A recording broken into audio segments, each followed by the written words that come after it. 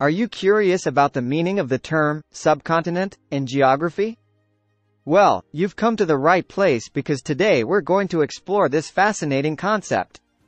In geography, a subcontinent refers to a large, distinct landmass that is part of a larger continent.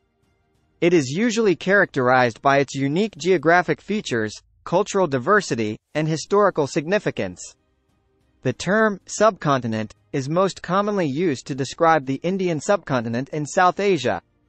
This region is composed of countries such as India, Pakistan, Bangladesh, Nepal, Bhutan, and Sri Lanka.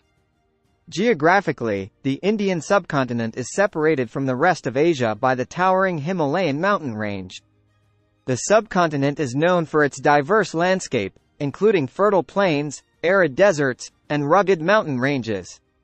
Moreover, the Indian subcontinent is home to a rich tapestry of cultures, languages, religions, and traditions.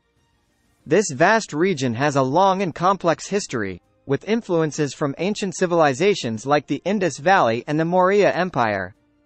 The term subcontinent is not exclusive to South Asia, as there are other subcontinents around the world. For example, the Arabian Peninsula is sometimes referred to as a subcontinent due to its distinct geographic and cultural characteristics.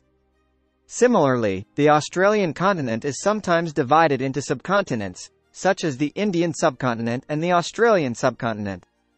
To summarize, in geography, a subcontinent refers to a large landmass within a continent, often characterized by unique geography, diversity, and historical importance. The Indian subcontinent in South Asia is a prime example of this concept, with its diverse landscape and rich cultural heritage.